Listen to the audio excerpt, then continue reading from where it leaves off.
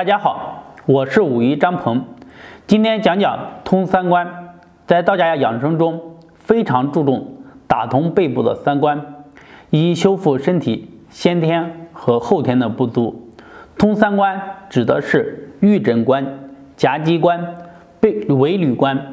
这三关呢，尾闾关与中医学的命门的意义类似，它和人的生殖、胎孕、成长、衰老等过程密切相关，是生命活动的动力之源，孕育气血之源。夹击关呢，指的是肩胛骨对应的区域。现代医学研究发现，夹击关可包含12节胸椎以及相邻的腰椎部位。这里是身体精气转化运化的重点区域。玉枕关呢，包含人体整个颈椎的7节椎骨部位。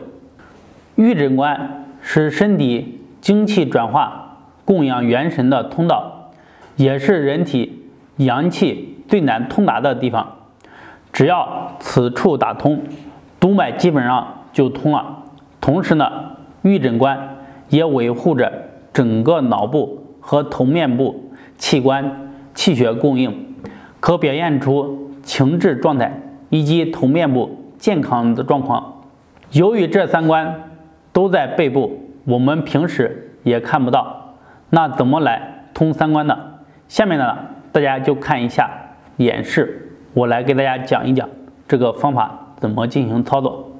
下面呢，为大家讲解和示范疏通我们督脉的方法。首先呢是夹击，就是用我们的手呢掐在一起，用掌根来按摩和疏通我们的颈椎这一段。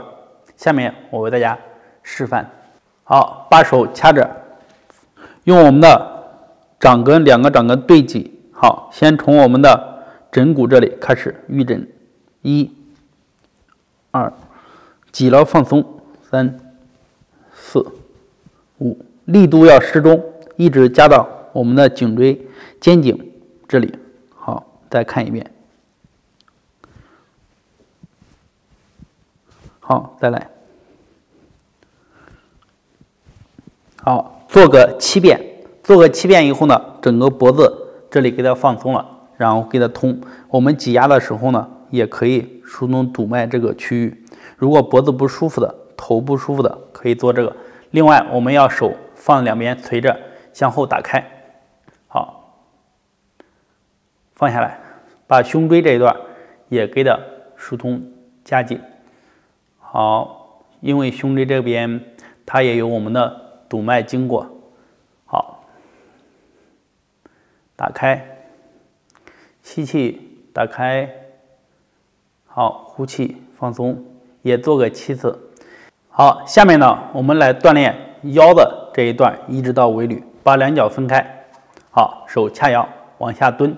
好，蹲的时候呢，放松，然后放松完了以后，你的腰这全都是放松的，然后向上提，这个腿站直，能看到我的屁股，然后往上提，然后屁股夹紧，相对来说把我们的尾闾它相对来说它给它活动开。好，开始1、2、3、4，好，1、2，这样是一个来回。放下来，腰都放开，然后提上来。好，放松，提上来，放松，提上来。好，一般情况下，我们把颈椎、胸椎和我们的腰、尾骨这个一做，你能感受到整个后背都是发热的。这样的话，就是我们达到想要的效果。做这个动作呢，建议大家放在白天做。白天的阳气是比较旺的时候，不要在晚上去做剧烈的锻炼和剧烈的运动。好，这3个动作呢，就给大家讲到这里，大家一定要连在一起，认认真的去做。好，上面2个动作呢，就是通三关的动作。通过坚持锻炼，可以打通督脉，激活身体的阳气，提高体质。所以身体虚的人，不管是先天体质不好，还是后天因为疾病造成的抵抗力下降、免疫力差，在空闲的时候可以多练练通三关的方法来增强体质。好，如果大家对养生保健还有什么疑问，请在视频下方评论留言和我进行交流，谢谢大家。